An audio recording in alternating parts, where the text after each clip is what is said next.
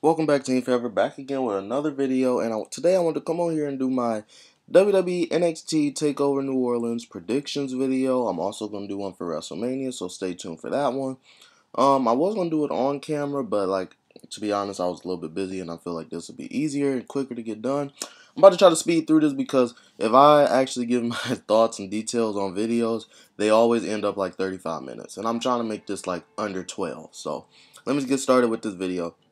First of all, let me just say I'm yet to see a bad takeover, so this should be, it shouldn't be bad. It's not a bad match on the card, so I'm looking forward to this a lot. First match, we got the NXT Tag Team Championships and the Dusty Rhodes Classic trophy on the line, where in the Undisputed Era, Adam Cole and Kyle O'Reilly versus Authors of Pain versus Roderick Strong and Pete Dunne. First of all, I don't think they should have did the Dusty Rhodes Classic.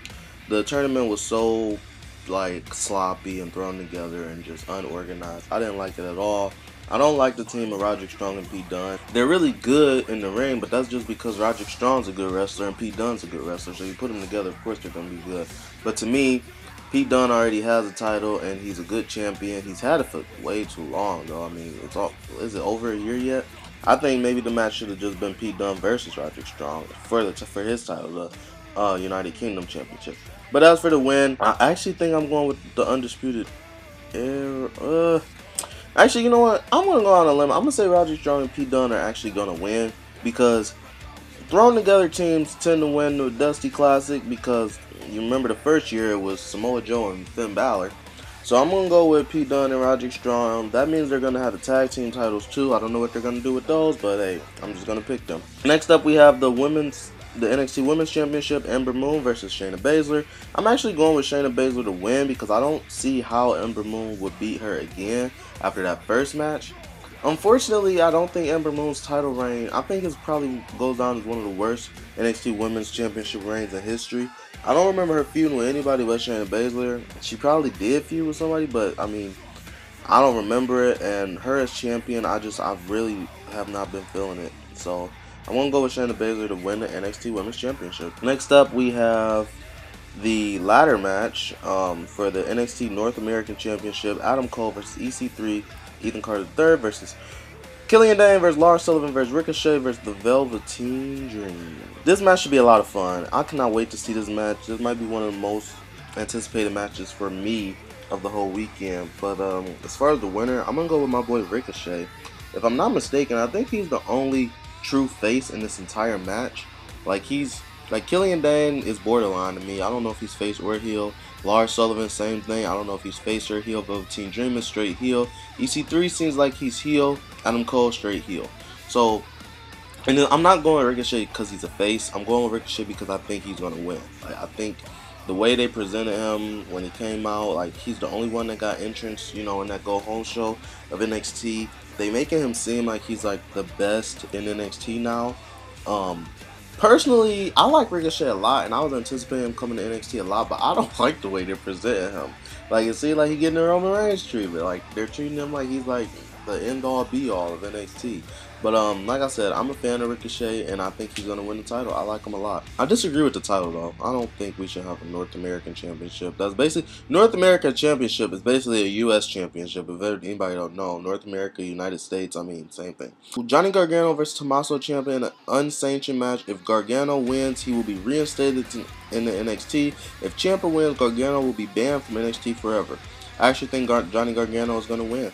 I don't think he's leaving NXT. Not right now. So I'm going to go with Johnny Gargano to get the win. But the thing is, when Johnny Gargano wins, I don't know where they're going to go from this.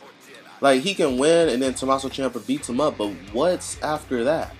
Last man standing, maybe? So yeah, I'm going to go with Johnny Gargano for the win.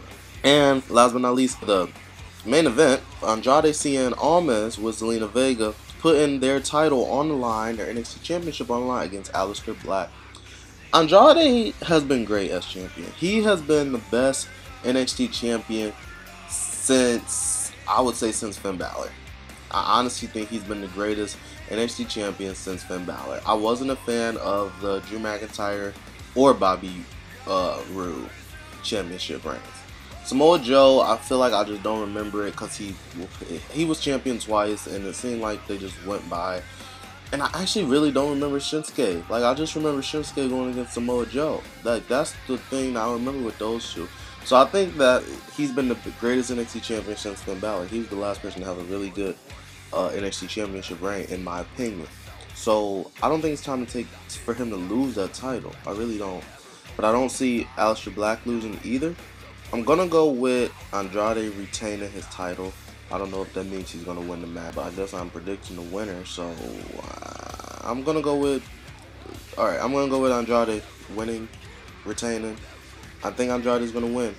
That's it. So well, actually, if he don't lose now, I don't. Actually, I'm gonna go with Aleister Black. Forget it. Aleister Black for the win. That's my prediction. But that's it for this video. Leave comments down below and tell me y'all predictions. Debate my predictions. Do whatever you want to do down there, and check out some of my other videos. I did some other wrestling videos. I did like a end of the year 2017 video and end of the year 2016 video for WWE for wrestling. So go ahead and check those out. Until next time, catch y'all later.